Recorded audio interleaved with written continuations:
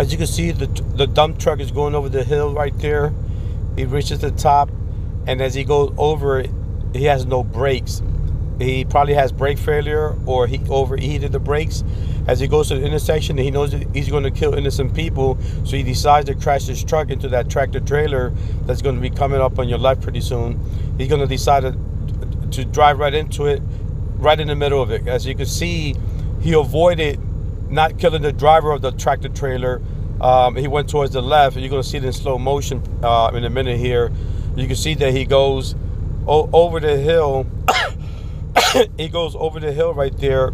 He knows he has no brakes, and he sees the trailer. He decides to crash into the trailer to stop, avoiding the driver. See, he didn't kill the driver. He went right in the middle. He killed himself, and he stopped his truck, and he avoided